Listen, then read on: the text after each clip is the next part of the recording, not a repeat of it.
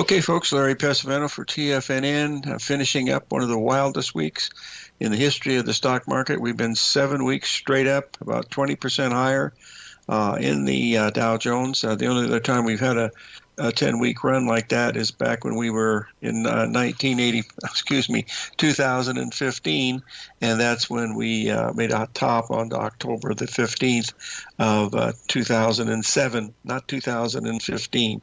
Anyway, that's where we have a guest today, Bill Meridian, the Cycles Research, one of the best in the business. He's highly revered by anybody to have as a guest, and we're fortunate to have him today. This volatility that we're seeing is just starting, in my opinion. I think we're going to see some of the wildest volatility.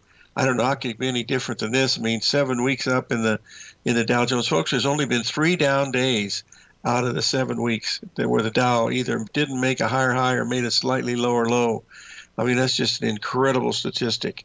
But that's the name of the game. We haven't made a new high in the S&P yet, nor the NASDAQ, nor the Russell, but the Dow Jones has been the big daddy rabbit, and so that's the one that is in the news most of the time. But all the stocks have been very strong, and of course the AI programs are still helping the market along, as well as it's discontinued any news of what's going on in Ukraine or in Israel. It doesn't seem to make any difference to the market anymore. But that's what makes it market, boys and girls, and that's why we're having fun here at TFNN. So we're going to have Bill Meridian as our guest as soon as we come up here after the first break.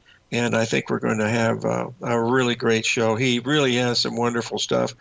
Even gold this week has had a really strong rally. It's rallied back $56 from its low, which has been actually $70 from its low, where it dropped from 140 down to up 70. So it's making some nice retracements there. So keep an eye on these. We're going to have a great show.